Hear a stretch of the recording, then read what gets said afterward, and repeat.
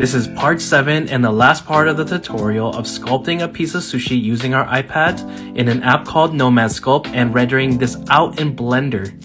I picked up 3D art a couple months ago and I've been practicing my ass off every chance I get. And now it's the most popular thing I do. I named this piece Dead Hamachi, and I'm going to show you how I sell my artwork too. In a folder I have a full resolution and a optimized version. Here I want to add a 3D print file or an STL file. I'll airdrop it and put it into that folder.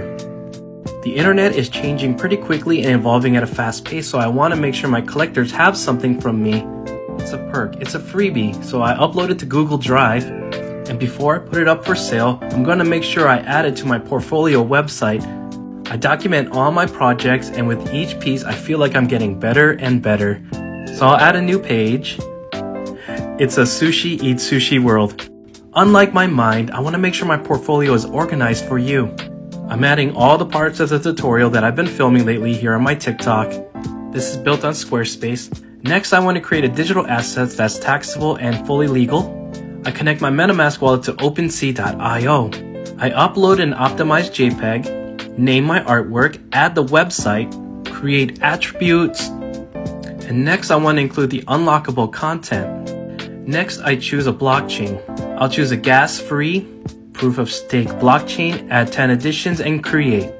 I've been having a lot of success using the ERC 1155 token.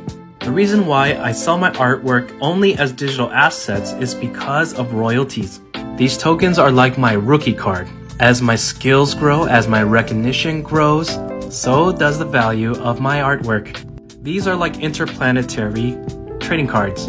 You can track and see everyone who has ever owned a piece, and every time it's resold, I get 10% of that value. My artwork is almost like a stock. It's a way for everybody to own a piece of my journey as they follow. I price my artwork the way I do at 0.02 ETH because you never want to buy anything at the top. I want to make sure that the entry point into my art is not so painful to the wallet. After I create the asset, then I share it with my followers.